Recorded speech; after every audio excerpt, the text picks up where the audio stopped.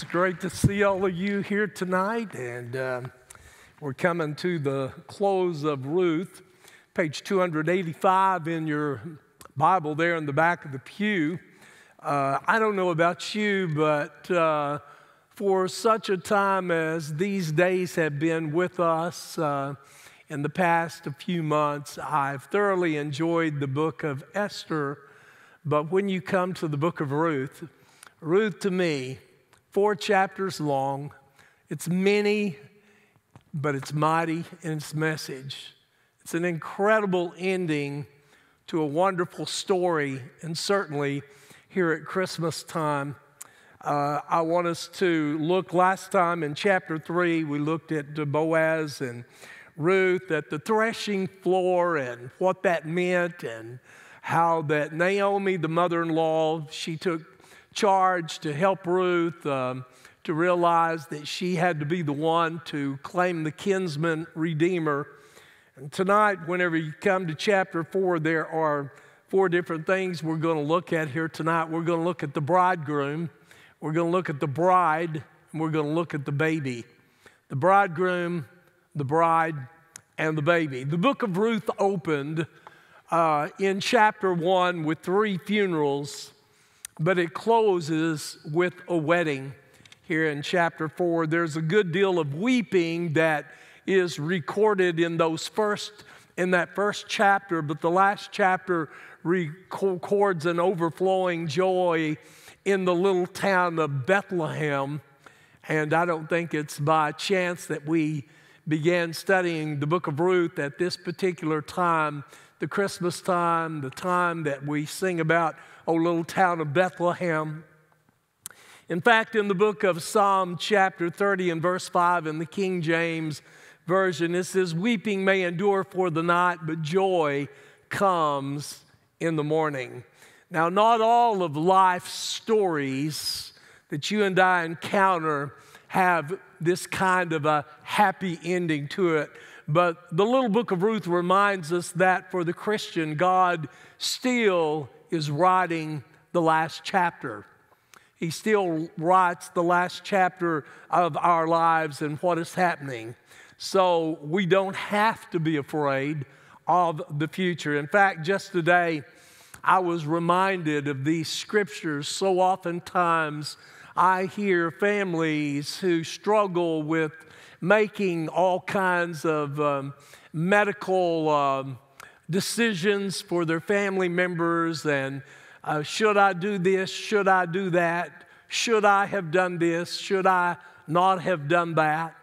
And life seems to get complicated with all of these decisions that we make at various times, and then we question many times our decisions. But if you'd like to jot down these 4 passages that I'm going to give you tonight, I think it answers the question not only in the book of Ruth for you and me, but it answers lots of our questions today in Job chapter 14, verse 5 in the New King James translation. Martha doesn't have these, so these won't be up on the screen. Job chapter 14, verse 5 in the New King James. "Since the days are determined, the number of his months is with you." That word determined has the idea or the thought of being chiseled in stone. Acts chapter 17, verse 26. I like this verse in the book of Acts.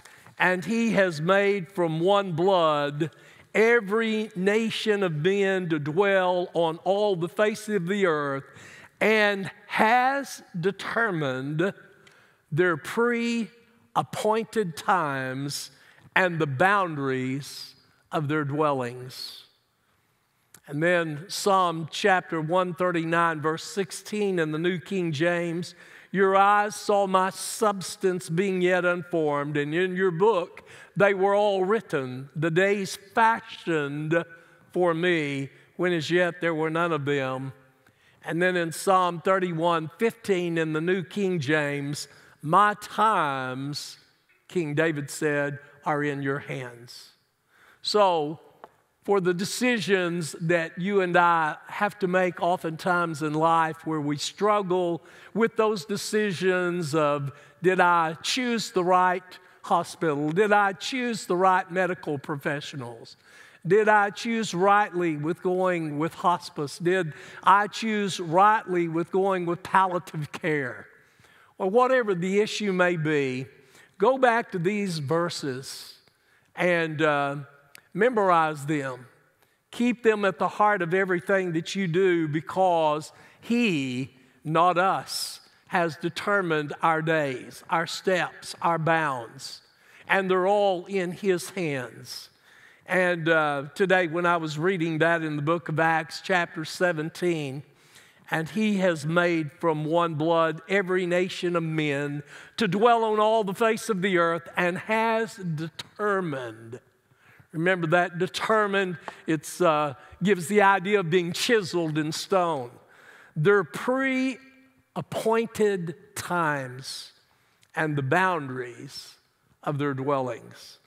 Tonight, as we turn our thoughts to Ruth chapter 14, I want to read verses 1 through 10 to begin with. And I want to speak about the bridegroom, who is none other than Boaz.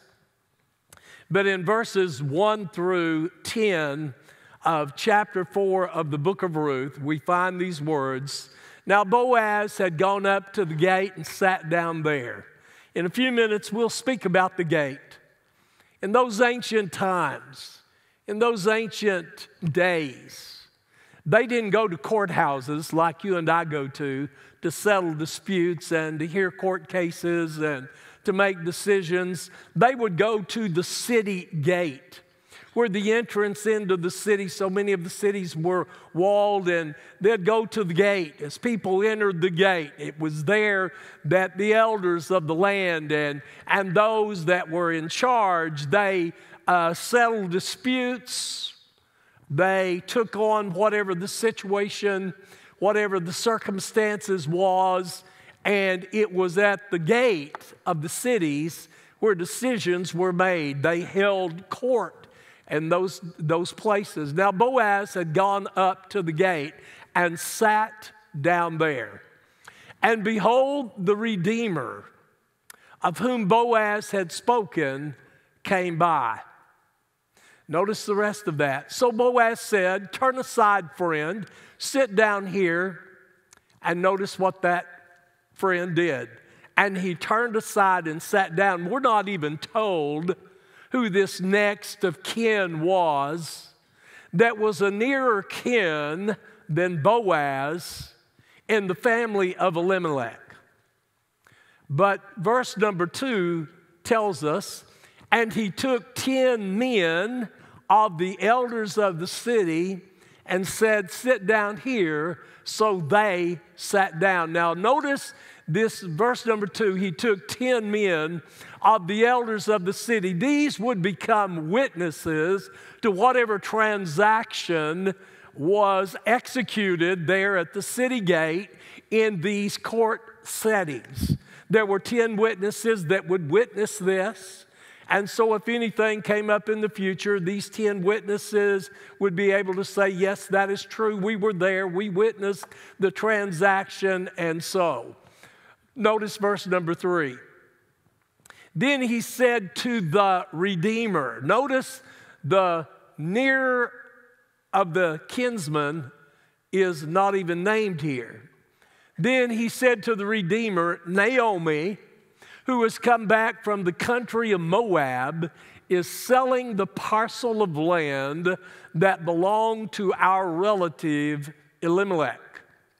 Verse number 4 tells us, so I thought I would tell you of it and say, now get the picture. Sometimes when you're reading through the Bible, I don't know about you, but I have to do things in vignettes, pictures. I get a picture of what's taking place. Here's a city gate. They're going to hold this court scene. There are elders there, and 10 of them are going to witness this scene.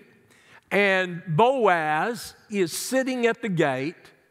In through the gate walks someone who is a nearer kinsman redeemer for Ruth and Naomi than Boaz is.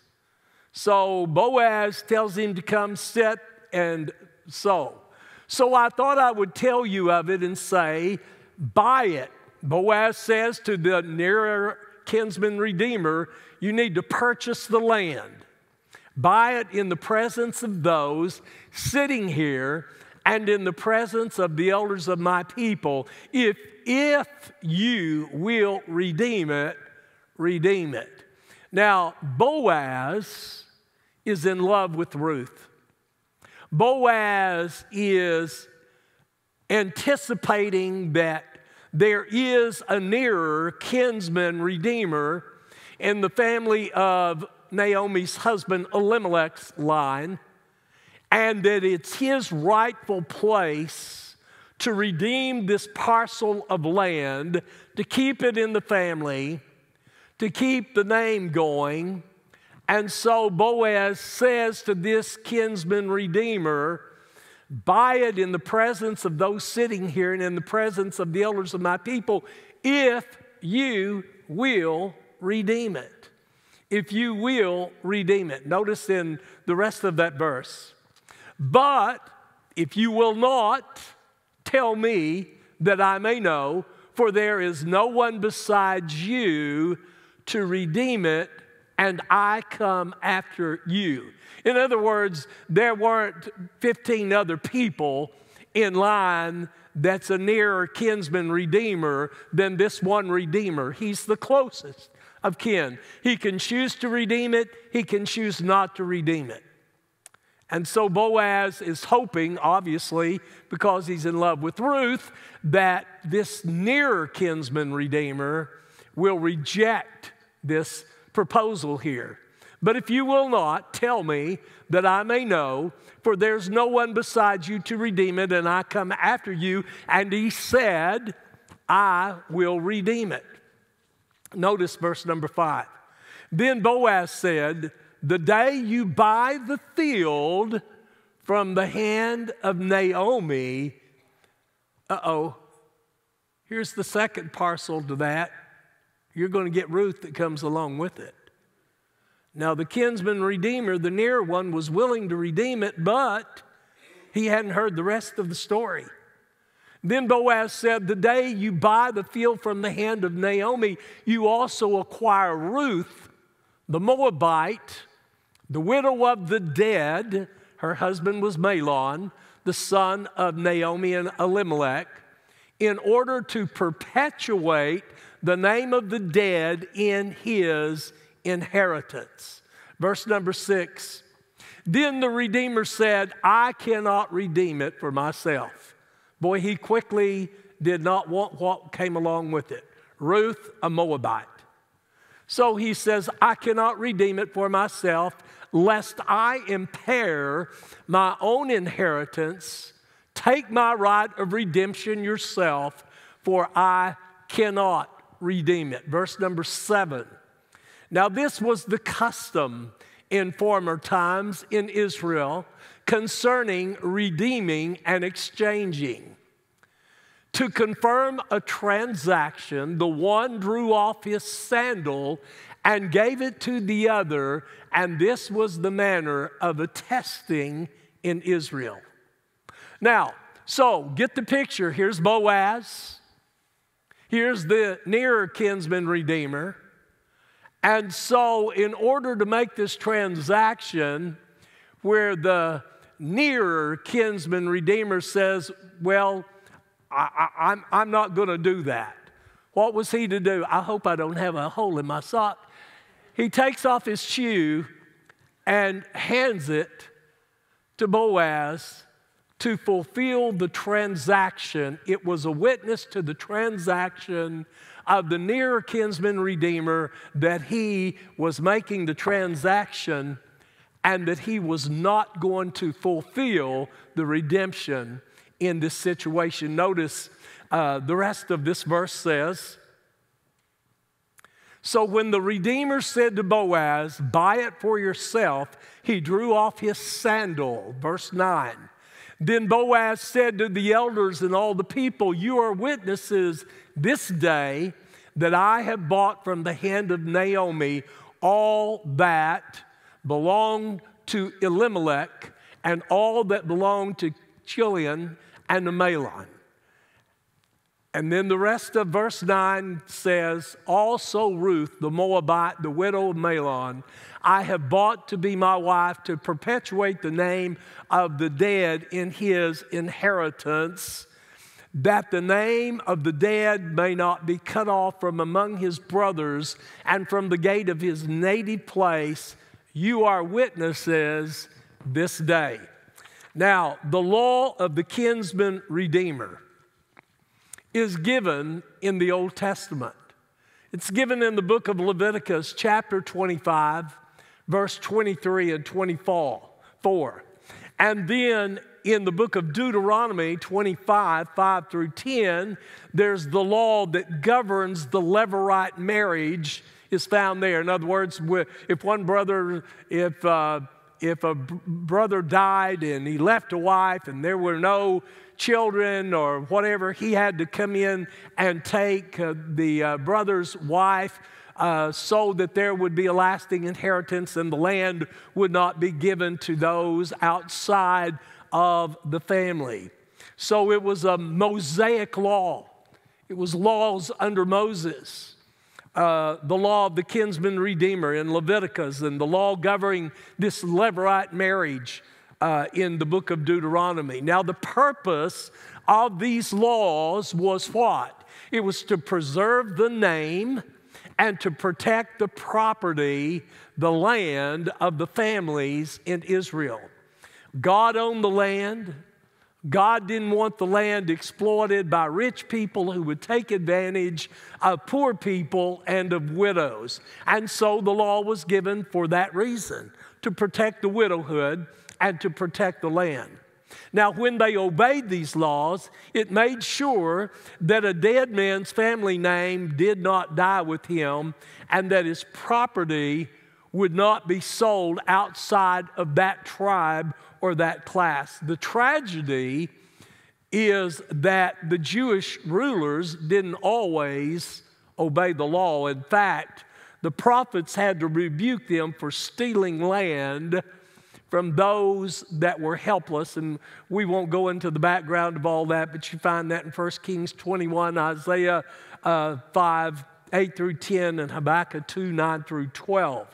So the nation's abuse of the land, Israel's abuse of the land, was one of the reasons that they were taken into captivity, according to 2 Chronicles chapter 36 and 21. Now, let's look at this. What is the meaning of redemption? The word redeem means to set free by paying a price. In the case of Ruth and Naomi, Elimelech's property had either been sold or was under some kind of a mortgage, and the rights to that land had passed to Ruth's husband, who was deceased, Mahlon, when Elimelech died. And so this explains why Ruth was also involved in this transaction, but she was too poor. She couldn't redeem the land for herself. And when it comes to spiritual redemption, all people are in bondage to sin and to Satan and are unable to set ourselves free. Jesus Christ gave his life as our kinsman redeemer. Our ransom for sinners, and faith in him sets the captive free.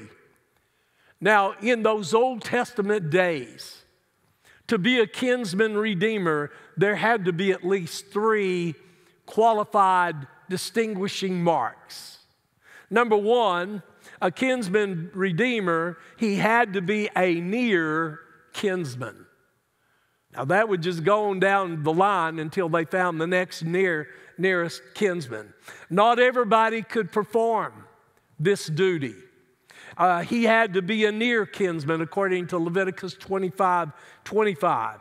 And here was the major obstacle that Boaz had to overcome, because there was another man in Bethlehem that was a nearer relative to Ruth than Boaz was. In this Old Testament picture, the Old Testament is filled with pictures of Christ. It reminds you that he had to become related to us to redeem us. What did God do? He became flesh and blood so he could die on the cross for our redemption. When he was born into the world in human flesh, Jesus became our kinsman redeemer, and he will remain our kinsman redeemer for all of eternity. So in order to qualify as a kinsman redeemer, number one, he had to be a near kinsman. Secondly, he had to be able to pay the redemption price. He had to be of means enough in order to be able to pay whatever the price was that had to be paid. Now, Ruth and Naomi were too poor to redeem themselves, but Boaz had all of the necessary resources to set them free. And so when it comes to the redemption of sinners in this world, nobody but Jesus Christ is rich enough to pay the price. Money can never set sinners free. It's the shedding of the precious blood of Christ that has accomplished redemption. We have redemption. How? Through Christ's blood, because he gave himself for us, and he purchased eternal redemption for the sinner. There was a third qualification to be a kinsman redeemer. Number one, he had to be a near kinsman. Number two, he had to have the means to pay the price. Number three, he had to be willing to redeem. And as we see in these verses, the near kinsman was not willing to redeem Ruth. Oh, he was willing to redeem the land, but he wasn't going to take on Ruth. And so Boaz was free then to purchase both the property and a wife. The near kinsman had the money, but no motivation. He was afraid he would jeopardize his own family's inheritance. Now, what was the method of redemption? In those ancient times, as I said, at the city gate was where the business transactions took place in the presence of others. And when Boaz arrived at the gate and he gathered those witnesses, those 10 witnesses to witness the transaction, then the nearer kinsman walked in, and you know the rest of that story. The key theme to this little 4-chapter book is, of chapter 4, the key theme in chapter 4 is redemption. To buy, to purchase. There are some contrast that we see in Boaz and the Lord Jesus Christ. Some commentaries talk about Boaz being a type of Christ in the Old Testament. There are some contrasts between Boaz and the Lord. Boaz purchased Ruth by giving out his wealth, while Jesus purchased his bride, the church, by giving himself on the cross. Boaz didn't have to suffer and die in order to get Ruth, his bride. Boaz had a rival in another kinsman redeemer, but there was no rival that challenged Jesus Christ. Boaz took Ruth that he might raise up the name of the dead, but we Christians glorify the name of the living Christ. There were witnesses on earth to testify that Ruth belonged to Boaz, but God's people have witnessed from heaven, the Spirit and the Word. When Jesus finished purchasing his bride, he sat down in heaven because the transaction was completed when he said, Tetelestai, on the cross, it is finished. In chapter 4, on this theme of redemption, we see the bridegroom, and we see how the contrasts are there, that we can speak about the Lord Jesus Christ in view of what's happening on this kinsman redeemer. But in verse number 11 and in verse number 12, we see the bride.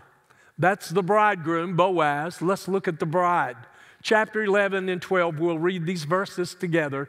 Then all the people who were at the gate and the elders said, "We are witnesses. May the Lord make the woman who is coming into your house like Rachel and Leah." Let me pause there. Those were Jacob's wives. Remember old father Jacob, whose name was later changed to Israel. It would be through Rachel and Leah that we get the 12 sons of Jacob.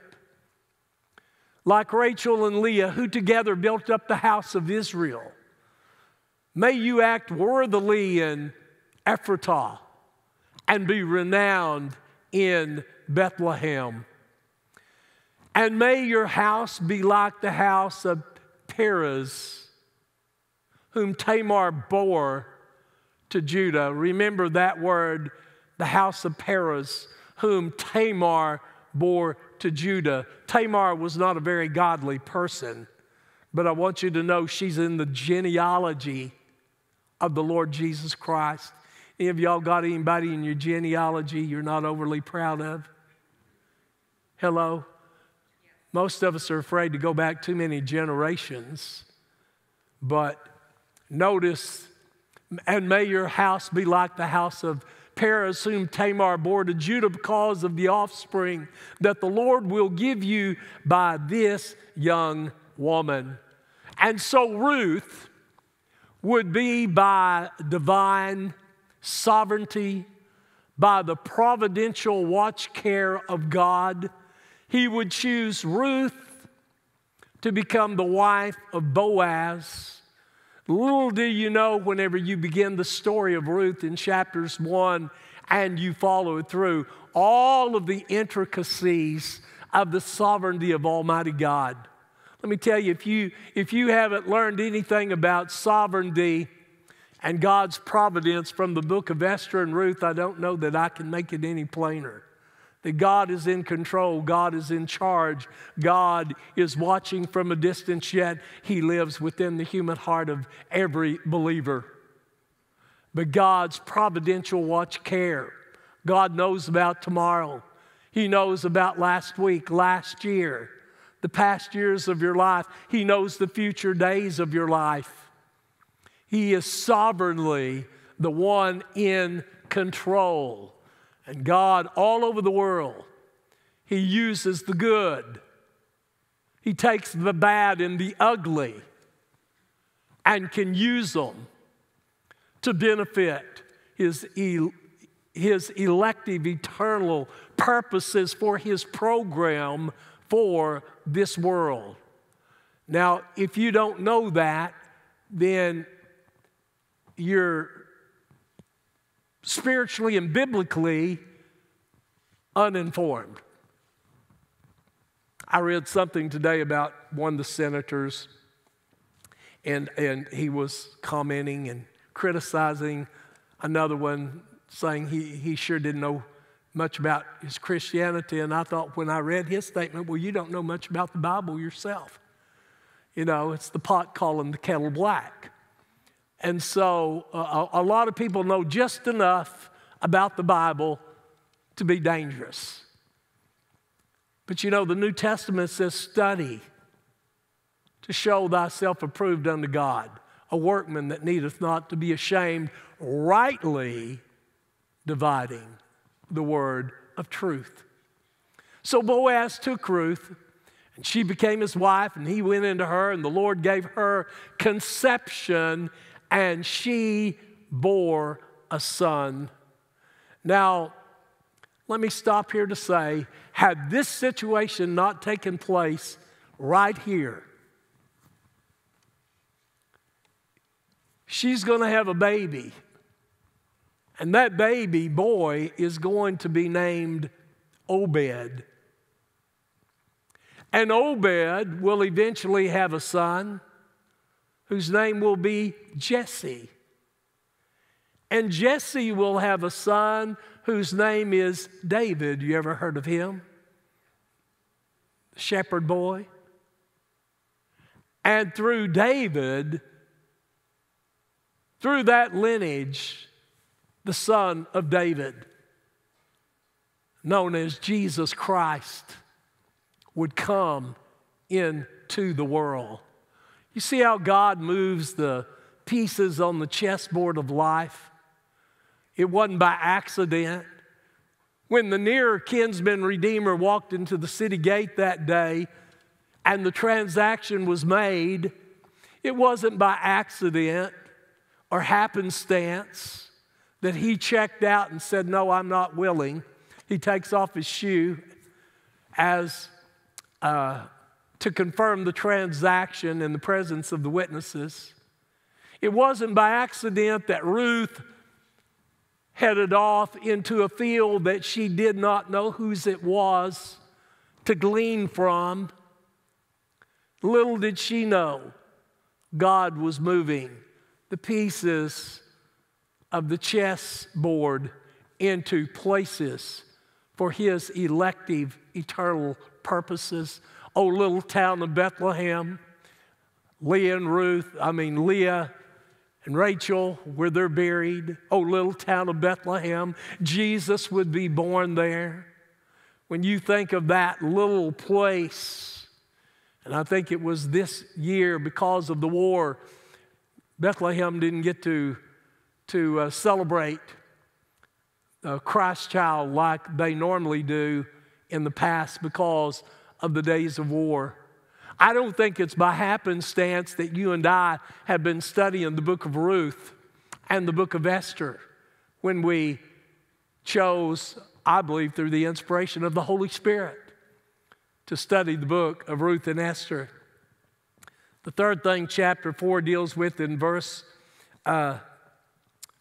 chapter 4, verses 13 to 22.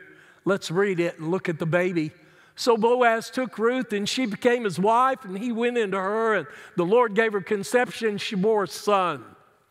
Then the women said to Naomi, "Blessed be the Lord, who has not left you this day without a redeemer." I want you to think about that. Did those women, when they made that statement, blessed, that means happy, blessed be the Lord who has not left you this day without a redeemer, little did they know then what we know now, that the Redeemer would be our kinsman redeemer.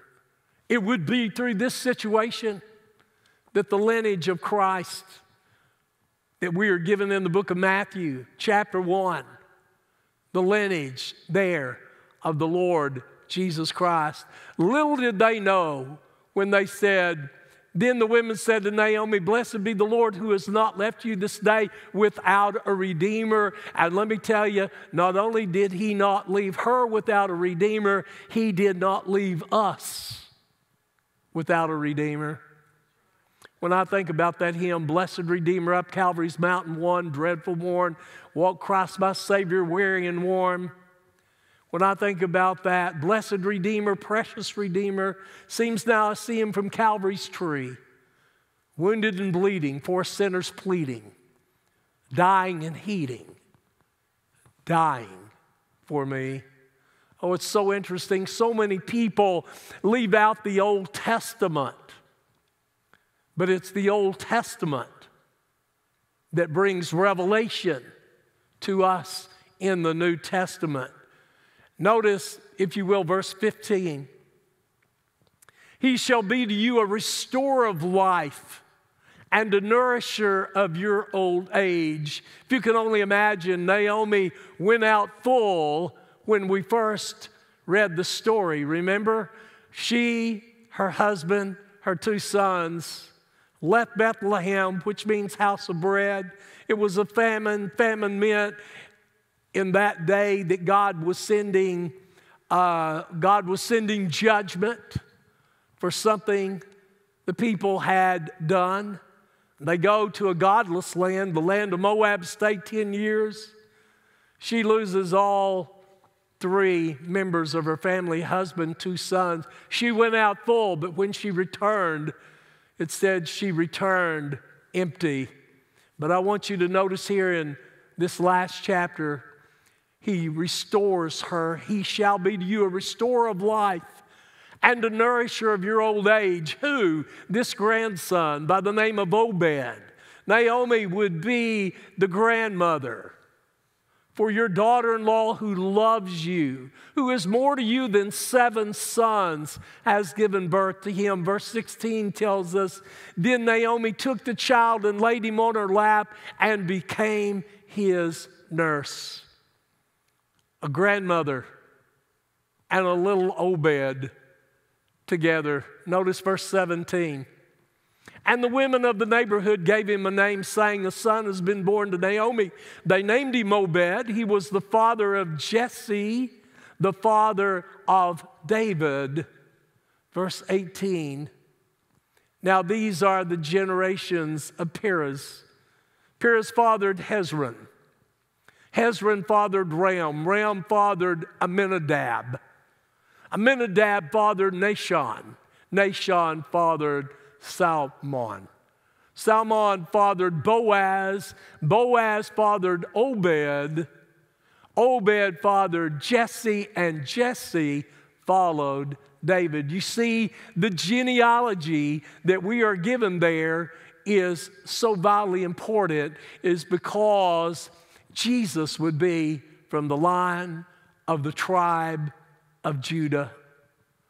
Jesus, the Christ child, the Christ of Christmas that we sing about, would come. No wonder he would be referred to as Son of David. No wonder someday he will sit on the throne in Jerusalem and rule and reign for all eternity. I don't know about you, but the Moabites were not to enter the congregation of the Lord. According to the book of Deuteronomy, chapter 23 and 3, even to the 10th generation. But in the little book of Ruth, we close with a 10-generation genealogy that climaxes with the name of David. Don't ever underestimate the power of Almighty God. Amen. Would you stand as we pray together? Father God, as we go from this place this evening, I thank you for the book of Ruth, many but mighty. Thank you, God, for what we see and how that it gives us that genealogy to take us to where we are in our lives. What a wonderful book. What an outstanding message. Thank you that through the lineage of Obed to Jesse to David, on down to the New Testament, when Jesus would come, our kinsman redeemer, to pay the price on Calvary's cross by the shedding of blood for the remission of our sins, so that we might through him know God and have eternal life through Jesus Christ our Lord. Father, thank you for these days, these studies, for what it has reflected and mirrored to us, what it has taught us, how hugely important these Old Testament stories are to give us a much better and broader picture of your holy word. Father, bless us in our days ahead as we continue to study, and teach us, oh God, that we might be able to reach out into our world and share this wonderful Christ of Christmas with those that are in desperate need and they don't even realize it. Father, take each one safely to their home tonight. Keep them safe. Return us back on Sunday, I pray. In Christ's name we pray. And all God's people said, amen. God bless you for being here tonight. Looking forward to Sunday morning. We are getting back to what on earth is happening. And this Sunday is Raptured out of 1 Thessalonians. So I hope you will be here Sunday morning.